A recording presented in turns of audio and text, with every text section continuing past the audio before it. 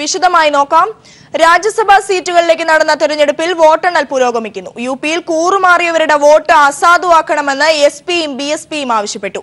രണ്ടിടങ്ങളിൽ വോട്ടെടുപ്പ് തടസ്സപ്പെട്ടു.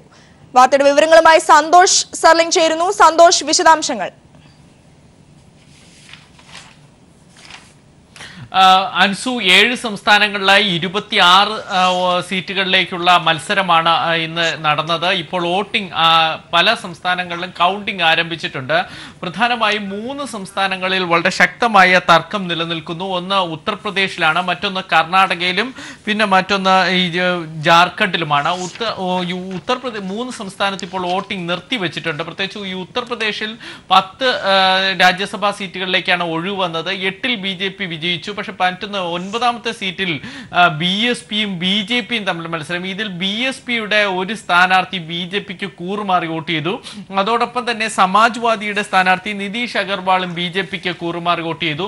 ഈ 2 വോട്ടും റദ്ദാക്കണമെന്നാവശ്യപ്പെട്ട് സമാജ്വാദിയും BSP ഇപ്പോൾ തെരഞ്ഞെടുപ്പ് കമ്മീഷന് പരാതി നൽകി. ആ തർക്കത്തെ തുടർന്നാണ് ഇപ്പോൾ വോട്ടിംഗ് നിർത്തിവെച്ചിരിക്കുന്നത്. പക്ഷേ ഇതുവരെ വോട്ടെണ്ണിയത് പ്രകാരം കേന്ദ്ര ധനമന്ത്രി അരുൺ ജെയ്റ്റ്ലി രാജ്യസഭയിലേക്ക് ഉത്തർപ്രദേശിൽ നിന്ന് വിജയിച്ചിട്ടുണ്ട്. മറ്റൊരു തർക്കം നിൽക്കുന്നത് കർണാടകയിലാണ്. കർണാടകയിലും അവിടുത്തെ കോൺഗ്രസ് MLA മാർ ആദ്യം വോട്ട് മറ്റൊരാൾക്ക് മറിച്ച് വോട്ട് ചെയ്തു എന്നാണ് പരാതി JDU ഉയർത്തിയിരിക്കുന്നത്. JDUവിന്റെ കുമാരസ്വാമി നൽകിയ പരാതിയെ തുടർന്ന് ഇവരുടെ വോട്ട് പരിഗണിക്കണോ വേണ്ടയോ എന്ന തർക്കം അവിടെയുണ്ട്. അതോടൊപ്പം തന്നെ ജാർഖണ്ഡിലാകട്ടെ, ജാർഖണ്ഡ് വികാസ് മോർച്ചയുടെ MLA പ്രകാശ് റാം വോട്ട് ചെയ്തതിന് ശേഷം ആ വോട്ട് ആർക്ക് ചെയ്തു എന്നത് അവിടെ ഉണ്ടായിരുന്ന പോളിംഗ് ഏജന്റിന് കാണിച്ചു കൊടുത്തില്ല എന്ന പരാതി കോൺഗ്രസ് ഉയർത്തുന്നുണ്ട്. ഇതേ തുടർന്ന് അവിടുത്തെ വോട്ടെണ്ണലും ഇപ്പോൾ ഭാഗികമായി തടസ്സപ്പെട്ടിരിക്കുന്നു. ഇതുവരെ ഫലം വന്നിരിക്കുന്നത് പ്രധാനമായും പശ്ചിമ ബംഗാളിലാണ്. പശ്ചിമ ബംഗാൾ 5 സീറ്റുകളിലേക്കാണ് വോട്ടെടുപ്പ് നടന്നത്. അതിൽ 3 തൃണമൂൽ കോൺഗ്രസ് വിജയിച്ചു. ബാക്കി തൃണമൂൽ കോൺഗ്രസിന്റെ തന്നെ പിന്തുണയോടുകൂടി കോൺഗ്രസ് സ്ഥാനാർത്ഥിയായി മനു അഭിഷേക് സിംഗ്വിയും വിജയിച്ചിട്ടുണ്ട്. ഉത്തരാഖണ്ഡിൽ ഏക സീറ്റാണ് മത്സരം നടന്നത്. അവിടെ BJP സ്ഥാനാർത്ഥി അനിൽ ബാലുനി വിജയിച്ചിട്ടുണ്ട്. വളരെ ഉറപ്പുള്ള BJPക്ക് ഒറ്റയ്ക്ക് വിജയിപ്പിക്കാൻ പറ്റുന്ന ഒരു സീറ്റ് തന്നെയാണ് ഉത്തരാഖണ്ഡ്. ഛത്തീസ്ഗഡ് അങ്ങനെ ആയിരുന്നില്ല. കോൺഗ്രസും BJPയും നേർക്കുനേരുള്ള ഒരു പോരാട്ടമായിരുന്നു. പക്ഷെ സ്വതന്ത്രരുടെ കൂടി പിന്തുണയോടുകൂടി BJPയുടെ സ്ഥാനാർത്ഥി സരോജ് പാണ്ഡെ വിജയിച്ചിട്ടുണ്ട്. സരോജ് പാണ്ഡെ നേരത്തെ കുപ്രസിദ്ധിയാണ്. കേരളത്തിൽ CPM പ്രവർത്തകരുടെ കണ്ണുകൾ ചൂഴ്ന്നെടുക്കുമെന്നൊക്കെ പ്രസ്താവന ഇറക്കിയ മഹിളാ മോർച്ച നേതാവാണ്. ഇപ്പോൾ BJPയുടെ ദേശീയ ജനറൽ സെക്രട്ടറി. അവരും രാജ്യസഭയിലേക്ക് വിജയിച്ചിട്ടുണ്ട്. ബാക്കിയുള്ളവയുടെ വോട്ടിംഗ് ഫലങ്ങൾ അല്പസമയത്തിനകം പൂർണ്ണമായി അറിയാൻ കഴിയും. പക്ഷേ ഉത്തർപ്രദേശിലെയും ഈ തർക്കം നിൽക്കുന്ന 3 സംസ്ഥാനങ്ങളുടെ വോട്ടിംഗ് എണ്ണുന്നത് അർദ്ധരാത്രി വരെ നീളും എന്നാണ് ഇപ്പോൾ ഉണ്ടായിരിക്കുന്ന സംശയം. സന്തോഷ്, ഇപ്പോൾ വോട്ടിംഗ് നിർത്തിവെച്ചത് ഗുരുതരമായ പ്രശ്നമല്ല. ഇനി എന്നത്തേക്കാണ് വോട്ടിംഗ് നടത്തുക? അൻസു, അങ്ങനെയല്ല, വോട്ടിംഗ് ഭാഗികമായി തടസ്സപ്പെട്ടു എന്നേ ഉള്ളൂ. ഇപ്പോൾ ഈ 3 സംസ്ഥാനങ്ങൾ ഉയർത്തിയിരിക്കുന്ന തർക്കങ്ങൾ പരിഹരിച്ചാൽ വോട്ടിംഗ് ആരംഭിക്കും. ഇതിൽ തെരഞ്ഞെടുപ്പ് കമ്മീഷൻ അന്തിമ തീരുമാനം അറിയിക്കണം. കേന്ദ്ര തെരഞ്ഞെടുപ്പ് കമ്മീഷനെ UPയിൽ നിന്ന് സമാജ്വാദിയും ബഹുജൻ BSPയും പരാതി നൽകിയിട്ടുണ്ട്. അതോടൊപ്പം തന്നെ കർണാടകയിലും കേന്ദ്ര തെരഞ്ഞെടുപ്പ് കമ്മീഷനെയാണ് JDU സമീപിച്ചിരിക്കുന്നത്. ജാർഖണ്ഡിലും കോൺഗ്രസ് സമീപിച്ചിരിക്കുന്ന കേന്ദ്ര തെരഞ്ഞെടുപ്പ് കമ്മീഷനെയാണ്. അതുകൊണ്ട് തന്നെ സംസ്ഥാന തെരഞ്ഞെടുപ്പ് കമ്മീഷനുകൾ ഈ കേന്ദ്രത്തിന്റെ മറുപടിക്കായി കാത്തു നിൽക്കുകയാണ്. അങ്ങനെയെങ്കിൽ ഈ ബാലറ്റ് പേപ്പറുകൾ, വോട്ട് ചെയ്ത ബാലറ്റ് പേപ്പറുകൾ ചട്ടപ്രകാരം പോളിംഗ് ഏജന്റിന് കാണിച്ചിട്ടില്ല എന്നാണ് ഈ 3 സംസ്ഥാനങ്ങളിൽ നിന്ന് ഉയരുന്നത്. ഈ 3 സ്ഥലത്തും ക്രോസ് വോട്ടിംഗ് നടന്നിട്ടുമുണ്ട്. അതുകൊണ്ട് തന്നെ ഇനി ഇവരുടെ വോട്ടുകൾ പരിഗണിക്കണോ വേണ്ടയോ എന്ന് കേന്ദ്ര തെരഞ്ഞെടുപ്പ് കമ്മീഷൻ അന്തിമമായ ഒരു തീരുമാനം അല്പസമയത്തിനകം അറിയിക്കുമെന്നാണ് പ്രതീക്ഷിക്കുന്നത്. അത് അറിഞ്ഞതിന് ശേഷം വോട്ടിംഗ് പുനരാരംഭിക്കും. രാജ്യസഭാ സീറ്റുകളിലേക്ക് നടന്ന തെരഞ്ഞെടുപ്പിൽ വോട്ടെണ്ണൽ പുരോഗമിക്കുന്നു. വിവരങ്ങളാണ് സന്തോഷ് സർലിംഗ് നൽകിയത്. മറ്റൊരു വാർത്തയിലേക്ക്. രാജ്യസഭയിലേക്കുള്ള തിരഞ്ഞെടുപ്പിൽ കേരളത്തിൽ നിന്ന് വീരേന്ദ്രകുമാർ വിജയിച്ചു. 89 വോട്ടുകൾക്കായിരുന്നു വീരേന്ദ്രകുമാറിന്റെ ജയം. എതിർ സ്ഥാനാർത്ഥിയായിരുന്ന ബാബു പ്രസാദിന് 40 വോട്ടുകളും ലഭിച്ചു. ഈ വാർത്തയുടെ കൂടുതൽ വിവരങ്ങളുമായി ഷീജ ചേരുന്നു. ഷീജ, വിശദാംശങ്ങൾ. ഏറെ അനിശ്ചിതത്വത്തിനൊടുവിലാണ്, അതും 55 മിനിറ്റ് വൈകിയാണ് വോട്ടെണ്ണൽ ആരംഭിച്ചത്. ഇതിൽ ആകെ പോൾ ചെയ്തിരുന്നത് 130 വോട്ടുകളാണ്. ഇതിൽ 89 വോട്ടുകളാണ് LDF സ്വതന്ത്രനായ MP വീരേന്ദ്രകുമാർ നേടിയത്. UDFന്റെ സ്ഥാനാർത്ഥിയായിട്ടുള്ള ബാബു പ്രസാദ് 40 വോട്ടുകൾ നേടി. ഒരു വോട്ട് അസാധുവാവുകയും ചെയ്തു. നേരത്തെ രാവിലെ 9 മണിക്ക് ആരംഭിച്ച പോളിംഗ് വൈകിട്ട് 4 മണി വരെ തുടർന്നു. അതിനുശേഷം 5 മണിക്കാണ് പോൾ ചെയ്ത വോട്ടെണ്ണൽ ആരംഭിക്കാനിരുന്നത്. എന്നാൽ UDF ഇതിനിടയിൽ CPI, ജനതാദൾ, NCP എന്നീ കക്ഷികൾ പോളിംഗ് ഏജന്റുമാരെ വെക്കാത്തതിനെതിരെ സംസ്ഥാന വരണാധികാരിക്ക് പരാതി നൽകിയിരുന്നു. എന്നാൽ ഈ പരാതി സംസ്ഥാന വരണാധികാരി തള്ളുകയായിരുന്നു. തുടർന്ന് കേന്ദ്ര തെരഞ്ഞെടുപ്പ് കമ്മീഷന് പരാതി നൽകി. അതിനുശേഷമാണ് ഇത്തരത്തിൽ കേന്ദ്രത്തിൽ നിന്നുള്ള അനുമതി വോട്ടെണ്ണൽ ആരംഭിക്കുന്നതിന് ലഭിക്കാതിരുന്നത്. അത് 55 മിനിറ്റോളം വൈകിയത് അനിശ്ചിതത്വങ്ങൾക്കും ഇടയാക്കി. എന്നാൽ അതിനുശേഷം 55 മിനിറ്റ് വൈകി കേന്ദ്രത്തിൽ നിന്നുള്ള അറിയിപ്പ് വന്നതിന് ശേഷമാണ് വോട്ടെണ്ണൽ ആരംഭിച്ചത്. ഇതിൽ പ്രധാനമായും കേരള കോൺഗ്രസ് എമ്മിന്റെ 6 അംഗങ്ങൾ, PC ജോർജ്, ഒപ്പം തന്നെ BJPയുടെ അംഗമായിട്ടുള്ള O രാജഗോപാൽ എന്നിവരാണ് ഈ വോട്ടെടുപ്പിൽ നിന്നും വിട്ടുനിന്നത്. ഒപ്പം തന്നെ ലീഗ് MLA ആയിട്ടുള്ള അഹമ്മദ് കബീർ, അദ്ദേഹം ആരോഗ്യ പ്രശ്നങ്ങൾ കാരണം വോട്ടിങ്ങിന് എത്തിയിരുന്നില്ല. മറ്റ് അംഗങ്ങളായിട്ടുള്ള 130 പേരാണ് വോട്ട് രേഖപ്പെടുത്തിയത്. അതിൽ ഒരു വോട്ട് അസാധുവാകുകയും ചെയ്തു. അൻസു, ശരി, ഷീജയാണ് വിവരങ്ങൾ നൽകിയത്. കേന്ദ്ര സർക്കാരിനെതിരെ കോൺഗ്രസും ലോക്സഭയിൽ അവിശ്വാസ പ്രമേയത്തിന് നോട്ടീസ് നൽകി. ശ്രീരാമ ജയന്തി അവധിക്ക് ശേഷം ചൊവ്വാഴ്ച ചേരുന്ന പാർലമെന്റ് സമ്മേളനത്തിൽ പ്രമേയം പരിഗണിക്കണമെന്ന് കോൺഗ്രസ് ആവശ്യപ്പെട്ടു. YSR കോൺഗ്രസും തെലുങ്ക് ദേശവും നേരത്തെ നൽകിയ അവിശ്വാസ പ്രമേയം ഇന്നും ലോക്സഭ പരിഗണിച്ചില്ല. കാവേരി ബോർഡ് തർക്കം പരിഹരിച്ച ശേഷം അവിശ്വാസ പ്രമേയം പരിഗണിച്ചാൽ മതിയെന്ന് അണ്ണാ DMK പറഞ്ഞു. ആന്ധ്രയ്ക്ക് പ്രത്യേക പദവി ആവശ്യപ്പെട്ട് തെലുങ്ക് ദേശവും YSR കോൺഗ്രസും നൽകിയ അവിശ്വാസ പ്രമേയങ്ങൾ പരിഗണിക്കാതിരിക്കാൻ കേന്ദ്ര സർക്കാർ ശ്രമം നടത്തുന്നതിനിടയിലാണ് കോൺഗ്രസും പുതിയ നീക്കം നടത്തിയിരിക്കുന്നത്. ലോക്സഭയിലെ കോൺഗ്രസ് പാർലമെന്ററി പാർട്ടി നേതാവ് മല്ലികാർജുന ഖാർഗെ അവിശ്വാസ പ്രമേയത്തിന് നോട്ടീസ് നൽകി. ശ്രീരാമനവമി ആഘോഷം നടക്കുന്നതിനാൽ ഇനി ചൊവ്വാഴ്ച മാത്രമേ സഭ ചേരുകയുള്ളൂ. അന്ന് പ്രമേയം പരിഗണിക്കണമെന്നാണ് ആവശ്യം. 3 പാർട്ടികൾ അവിശ്വാസത്തിന് നീക്കം നടത്തിയതോടെ ഭരണപക്ഷം പ്രതിരോധത്തിലായി. അതേസമയം സഭയിൽ പ്രതിഷേധം നടത്തുന്ന അണ്ണാ DMKയും തെലങ്കാന രാഷ്ട്രീയ സമിതിയും പ്രമേയത്തെ ശക്തമായി എതിർക്കുന്നു. കാവേരി ബോർഡ് രൂപീകരണത്തിൽ കേന്ദ്ര സർക്കാർ ഉറപ്പു നൽകിയാൽ പ്രതിഷേധം അവസാനിപ്പിക്കാമെന്നാണ് അണ്ണാ DMK നിലപാട്. തുടർച്ചയായ 6ാം ദിവസവും പ്രതിഷേധങ്ങൾ കാരണം ലോക്സഭയും രാജ്യസഭയും നേരത്തെ പിരിഞ്ഞു. News bureau, Delhi. ദില്ലി ആം ആദ്മി സർക്കാരിന് ആശ്വാസമേകി ഹൈക്കോടതി ഉത്തരവ്. 20 ആം ആദ്മി MLA-മാരെ അയോഗ്യരാക്കിയ രാഷ്ട്രപതിയുടെ ഉത്തരവ് ദില്ലി ഹൈക്കോടതി റദ്ദു ചെയ്തു. ഇരട്ട പദവി വഹിച്ചെന്ന പരാതിയിൽ MLA-മാരുടെ വിശദീകരണം കേൾക്കാൻ പോലും തെരഞ്ഞെടുപ്പ് കമ്മീഷൻ തയ്യാറായില്ലെന്ന് കണ്ടെത്തിയതിനെ തുടർന്നാണ് നടപടി. ഇരട്ട പദവി കേസ് പുതിയതായി പരിഗണിക്കാനും തെരഞ്ഞെടുപ്പ് കമ്മീഷനോട് ഹൈക്കോടതി നിർദ്ദേശിച്ചു. അൽക്കാലാബെ അടക്കം 20 ആം ആദ്മി MLA-മാരെ ഇരട്ട പദവി ചൂണ്ടിക്കാണിച്ചാണ് തെരഞ്ഞെടുപ്പ് കമ്മീഷന്റെ ശുപാർശയുടെ അടിസ്ഥാനത്തിൽ രാഷ്ട്രപതി പിരിച്ചുവിട്ടത്. ഇതിനെതിരെ ആം ആദ്മി MLA-മാർ സമർപ്പിച്ച ഹർജിയിൽ വിശദമായ വാദം കേട്ട ഹൈക്കോടതി പിരിച്ചുവിടുന്നതിന് മുന്നോടിയായുള്ള നടപടിക്രമങ്ങൾ പാലിക്കുന്നതിൽ കേന്ദ്ര തെരഞ്ഞെടുപ്പ് കമ്മീഷന് വീഴ്ച പറ്റിയെന്ന് കണ്ടെത്തി. ആരോപണ വിധേയരായവരുടെ വിശദീകരണം കേൾക്കാൻ പോലും കമ്മീഷൻ തയ്യാറായില്ല. ഇതുവഴി സ്വാഭാവിക നീതി ലംഘിക്കപ്പെട്ടുവെന്ന് MLA-മാർ വാദിച്ചു. ഇത് പരിഗണിച്ച ജസ്റ്റിസുമാരായ സഞ്ജീവ് ഖന്ന, ചന്ദ്രശേഖർ എന്നിവർ അംഗങ്ങളായ ബെഞ്ച് രാഷ്ട്രപതിയുടെ ഉത്തരവ് റദ്ദാക്കി. MLA-മാർക്കെതിരായ പരാതിയിൽ ചട്ടങ്ങൾ പാലിക്കാതെ നടപടിയെടുത്തത് തെറ്റെന്ന് ഹൈക്കോടതി കുറ്റപ്പെടുത്തി. അതിനാൽ ഇരട്ടപ്പദവി കാണിച്ച് ലഭിച്ചുള്ള പരാതികൾ കമ്മീഷൻ പുതുതായി വീണ്ടും പരിഗണിക്കാമെന്നും കോടതി പറഞ്ഞു. ഹൈക്കോടതി ഉത്തരവ് വന്നതോടെ 20 പേരും വീണ്ടും MLA-മാരായി. സത്യത്തിന്റെ വിജയമാണ് ഉണ്ടായതെന്ന് ആം ആദ്മിയും കേജ്രിവാളും പ്രതികരിച്ചു. കേജ്രിവാൾ സർക്കാർ അധികാരത്തിലെത്തിയ 2015 മാർച്ചിൽ 21 MLA-മാരെ പാർലമെന്ററി സെക്രട്ടറിമാരാക്കിയിരുന്നു. ഇത് ഇരട്ടപ്പദവി എന്നാരോപിച്ച് BJPയും കോൺഗ്രസും അടക്കമുള്ള പ്രതിപക്ഷം തെരഞ്ഞെടുപ്പ് കമ്മീഷനെ സമീപിച്ചു. പരാതി ലഭിച്ച കമ്മീഷൻ MLA-മാരെ പിരിച്ചുവിടാൻ രാഷ്ട്രപതിയോട് ശുപാർശ ചെയ്തു. ലോക്സഭാ തെരഞ്ഞെടുപ്പിന് മുമ്പ് ഉപതെരഞ്ഞെടുപ്പ് നടന്നാൽ വൻ വിജയം നേടാമെന്നായിരുന്നു BJP പ്രതീക്ഷ. ഇതിനുവേണ്ടിയാണ് കമ്മീഷൻ തിരക്കിട്ട് MLA-മാർക്കെതിരെ നടപടിയെടുത്തതെന്നും രാഷ്ട്രീയ നിരീക്ഷകർ ചൂണ്ടിക്കാട്ടുന്നു. ഹൈക്കോടതി വിധി BJPക്കും വലിയ തിരിച്ചടിയായി. News bureau, Delhi. Syro Malabar സഭ ഭൂമി ഇടപാടിൽ ഒത്തുതീർപ്പിന് സഭാ നേതൃത്വം. ഈസ്റ്ററിന് മുൻപ് സന്തോഷ വാർത്തയെന്ന് കർദിനാൾമാർ ക്ലീമിസ്. നാളെ വൈദിക സമിതിയുടെ അടിയന്തര യോഗം. തെറ്റ് ഏറ്റുപറയാമെന്ന് കർദിനാൾ. ഇപ്പോൾ വൈദിക സമിതി സെക്രട്ടറിയുടെ വാക്കുകളിലേക്ക്. വൈദികരുടെ കൂട്ടായ്മ പ്രസ്ബിറ്റേറിയം ഉണ്ടാകും. ഇത് 2 യോഗത്തിലും ആലഞ്ചേരി പിതാവ് പങ്കെടുക്കുന്നതാണ്. അപ്പോൾ അതിലൂടെ ഒരു പരിഹാരം നമ്മൾ കണ്ടെത്താനായിട്ടുള്ള എല്ലാ സാധ്യതകളും തെളിഞ്ഞിട്ടുണ്ട്. അതോടൊപ്പം തന്നെ ജനങ്ങളെ ഈ കാര്യങ്ങൾ ബോധ്യപ്പെടുത്തേണ്ടതുണ്ട്. അപ്പോൾ ഈ ഔദ്യോഗികമായിട്ടുള്ള സമ്മേളനങ്ങൾക്ക് ശേഷം തീർച്ചയായിട്ടും അഭിവന്ധ്യ പിതാക്കന്മാരുടെ ഒരു ഇടയലേഖനം വഴിയോ അല്ലെങ്കിൽ റൈറ്റപ്പ് വഴി തീർച്ചയായിട്ടും വിശ്വാസികളെ ഈ കാര്യങ്ങളുടെ നിജസ്ഥിതി അറിയിക്കും എന്നുള്ളൊരു തീരുമാനത്തിലേക്കാണ് എത്തിയിരിക്കുന്നത്. ഈസ്റ്റർ എന്ന് പറഞ്ഞാൽ എല്ലാവർക്കും സന്തോഷമുള്ള ദിവസമാണ്. ഈ വാർത്തയുടെ കൂടുതൽ വിവരങ്ങളുമായി സിബി ജോസഫ് ചേരുന്നു. സിബി, നാളെ വൈദിക സമിതിയുടെ അടിയന്തര യോഗമൊക്കെ നടക്കുകയാണ്. എന്തൊക്കെയാണ് വിശദാംശങ്ങൾ?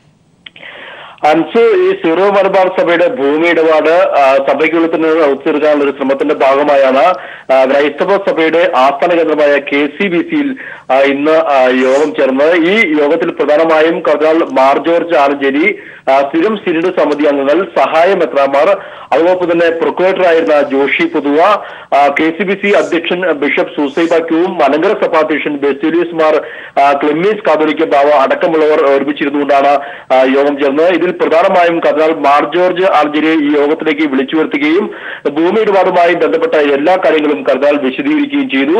തനിക്ക് തെറ്റുപറ്റിയെന്ന് അദ്ദേഹം തുറന്ന് സമ്മതിച്ചു. അതോടൊപ്പം തന്നെ തന്റെ വീഴ്ചകൾ ഏറ്റുപറയാൻ തയ്യാറാണെന്നും ഈ മധ്യസ്ഥ ചർച്ചയിൽ കർദിനാൾ പറയുകയും ചെയ്തു. ഇതേ തുടർന്നാണ് നാളെ അടിയന്തര വൈദിക സമിതി യോഗം വിളിക്കാൻ തീരുമാനിച്ചത്. അതിന് ഈ നാളെ വൈകിട്ട് 3 മണിക്കാണ് അടിയന്തര ഈ വൈദിക സമിതി യോഗം. അത് ബിഷപ്പ് ഹൗസിൽ വെച്ചായിരിക്കും യോഗം. പിന്നീട് വൈദിക കൂട്ടായ്മയും ചേരും. ഈ 2 യോഗങ്ങളിലും കർദിനാൾ മാർ ജോർജ് ആലഞ്ചേരി പങ്കെടുക്കുമെന്നും ഈ വൈദിക സെക്രട്ടറി ഫാദർ കുര്യാക്കോസ് മുണ്ടാറൻ പറഞ്ഞു. അതോടൊപ്പം തന്നെ പ്രശ്ന പരിഹാരത്തിന് ഒരു നല്ല തുടക്കമാണ് ഇതെന്നും അദ്ദേഹം കൂട്ടിച്ചേർക്കുകയുണ്ടായി. എന്തായാലും ഈസ്റ്ററിന് മുൻപ് തന്നെ എല്ലാ പ്രശ്നങ്ങളും പരിഹരിക്കുമെന്ന് പ്രതീക്ഷിക്കുന്നതായി മാർ ക്ലെമ്മീസ് ബാവയും പ്രത്യാശ പ്രകടിപ്പിച്ചു. ഇത്തരത്തിൽ ഈ സഭയ്ക്കുള്ളിൽ തന്നെ പ്രശ്നങ്ങൾ പരിഹരിക്കാനുള്ള ശ്രമമാണ് ഇപ്പോൾ KCBCയുടെ ഭാഗത്തുനിന്നും ഉണ്ടായിരിക്കുന്നത്. അതേസമയം തന്നെ ഈ പ്രശ്നങ്ങൾ ഒത്തുതീർക്കാൻ ശ്രമം നടക്കില്ലെന്ന് ചൂണ്ടിക്കാട്ടിക്കൊണ്ട് അൽമായ സംഘടനയായ ആർച്ച് ഡയസിയൻ മൂവ്മെന്റ് ഫോർ ട്രാൻസ്പെറൻസി ഉൾപ്പെടെയുള്ള ആളുകളും രംഗത്തെത്തിയിട്ടുണ്ട്. എന്തായാലും ഈ കോടതിക്കുള്ളിൽ ഈ കേസ് നിലനിൽക്കെ സഭയ്ക്കുള്ളിൽ നിൽക്കുന്ന പരസ്യമായ വിഴുപ്പലക്കുകൾ അവസാനിപ്പിക്കുന്ന ലക്ഷ്യത്തോടെയും വൈദികരെ അന്വയിപ്പിക്കുന്ന ലക്ഷ്യത്തോടു കൂടിയാണ് KCBCയിലെ അല്ലെങ്കിൽ ക്രൈസ്തവ സഭയിലെ എല്ലാ അധ്യക്ഷന്മാരും സഭാ മേലധ്യക്ഷന്മാർ ഒത്തുചേർന്ന ഈ ഭൂമി ഇടപാട് വിഷയം ഒത്തുതീർക്കാനുള്ള ശ്രമമാണ് ഇപ്പോൾ നടന്നുകൊണ്ടിരിക്കുന്നത്. അൻസു, സിറോ മലബാർ സഭ ഭൂമി ഇടപാടിൽ ഒത്തുതീർപ്പിനൊരുങ്ങി സഭാ നേതൃത്വം. വിവരങ്ങളാണ് സിബി ജോസഫ് നൽകിയത്. CITU ദേശീയ കൌൺസിലിന് കോഴിക്കോട് തുടക്കമായി. കേന്ദ്ര സർക്കാരിന്റെ തൊഴിലാളി ദ്രോഹ നയങ്ങൾക്കെതിരെ പുതിയ സമരമാർഗം തയ്യാറാക്കലാണ് ജനറൽ കൌൺസിലിന്റെ ലക്ഷ്യമെന്ന് ദേശീയ അധ്യക്ഷ ഡോക്ടർ K ഹേമലത പറഞ്ഞു. വർഗീയതയ്ക്കും നവലിബറൽ നയങ്ങൾക്കുമെതിരായുള്ള പോരാട്ടം ശക്തമാക്കുമെന്നും ഹേമലത പറഞ്ഞു. കോഴിക്കോട് ടാഗോർ ഹാളിലെ മുഹമ്മദ് അമീൻ നഗറിൽ ദേശീയ പ്രസിഡന്റ് ഡോക്ടർ K ഹേമലത പതാക ഉയർത്തതോടെയാണ് 4 ദിവസം നീണ്ടു നിൽക്കുന്ന CITU ദേശീയ കൌൺസിലിന് തുടക്കമായത്. കേന്ദ്ര സർക്കാരിനെതിരെ പുതിയ സമരമാർഗം തയ്യാറാക്കലാണ് ജനറൽ കൌൺസിലിന്റെ ലക്ഷ്യമെന്ന് അധ്യക്ഷ പ്രസംഗത്തിൽ ഡോക്ടർ ഹേമലത പറഞ്ഞു. വർഗീയതയ്ക്കും നവലിബറൽ നയങ്ങൾക്കുമെതിരായി തൊഴിലാളികളെ അണിനിരത്തി പോരാടും. ദേശീയതയ്ക്ക് വേണ്ടി നിലകൊള്ളുന്നുവെന്ന് അവകാശപ്പെടുന്ന കേന്ദ്ര സർക്കാർ നടപ്പിലാക്കുന്നത് ദേശവിരുദ്ധ നയങ്ങളാണ്. ഈ കള്ളത്തരം തുറന്നുകാട്ടണമെന്നും ഹേമലത ആവശ്യപ്പെട്ടു. Strengthening the CITU, trying to identify what are the shortcomings, what are the possibilities, and taking concrete measures to strengthen the CITU as a powerful all-India force which can lead the working class in a proper direction, unify the entire working class, unify the trade union movement. So the Bhubaneswar document updating also is a major important thing that we have to discuss here. അഖിലേന്ത്യാ general secretary Tapan Sen പ്രവർത്തന report അവതരിപ്പിച്ചു. വിവിധ സംസ്ഥാനങ്ങളിൽ നിന്നായി 435 പ്രതിനിധികളാണ് general കൌൺസിലിൽ പങ്കെടുക്കുന്നത്. സംഘടനാരേഖ കാലോചിതമായി പരിഷ്കരിക്കുക എന്നതാണ് general കൌൺസിലിന്റെ പ്രധാന അജണ്ട. പുതിയ കാലത്തെ തൊഴിൽ സാഹചര്യങ്ങളുടെ പശ്ചാത്തലത്തിൽ തയ്യാറാക്കുന്ന സംഘടനാരേഖയ്ക്ക് ജനറൽ കൌൺസിൽ അംഗീകാരം നൽകും.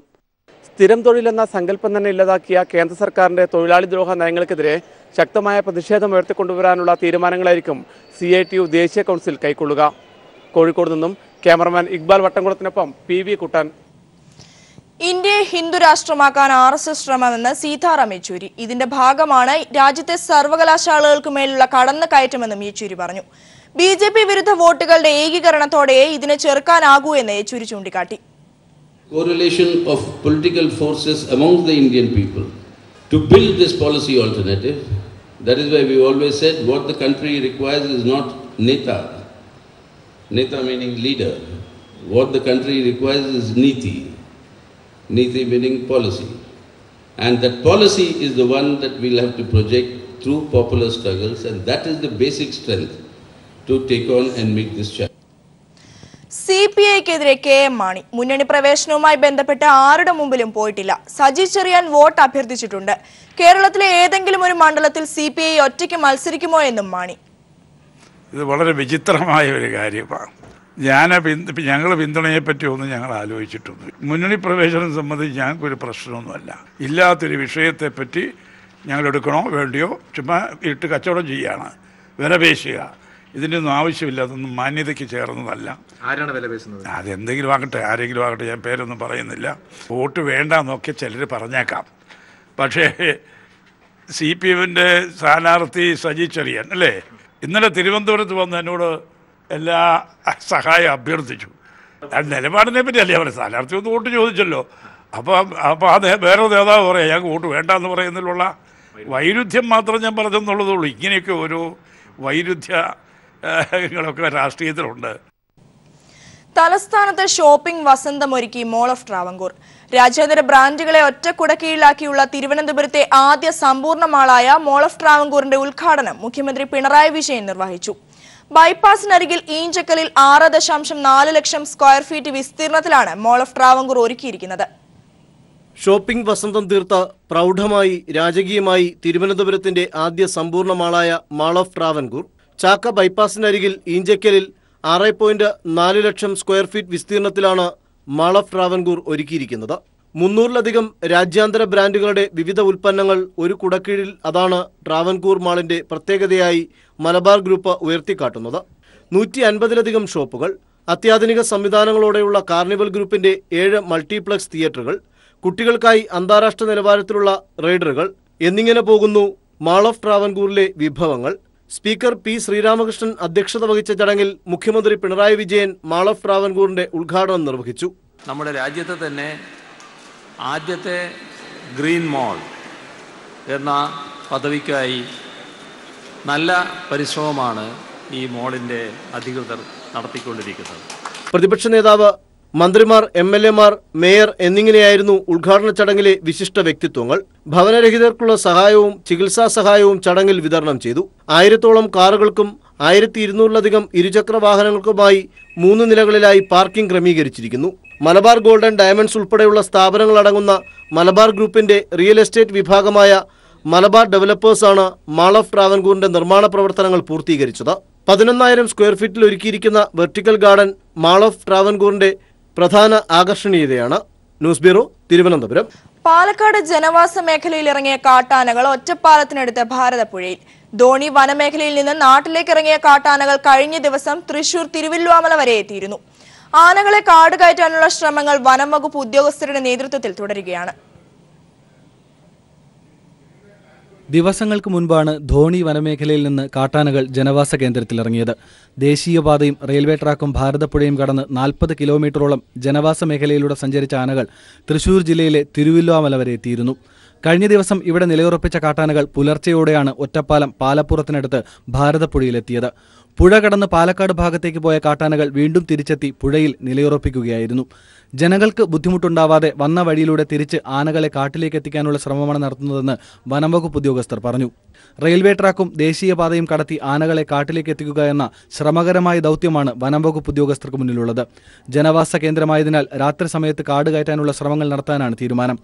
6 മാസം മുൻപ് ഇതേ വഴിയിലൂടെ 3 കാട്ടാനകൾ തിരുവല്ലുവാമല വരെ എത്തിയിരുന്നു. അന്ന് കാടിറങ്ങിയ കാട്ടാനകൾ തന്നെയാണ് വീണ്ടും എത്തിയതെന്നാണ് കരുതുന്നത്. വനംവകുപ്പ് ഉദ്യോഗസ്ഥരും അട്ടപ്പാടിയിൽ നിന്നും വയനാട്ടിൽ നിന്നുമുള്ള വിദഗ്ധ സംഘവും എത്തിയിട്ടുണ്ട്. News bureau, Palakkad.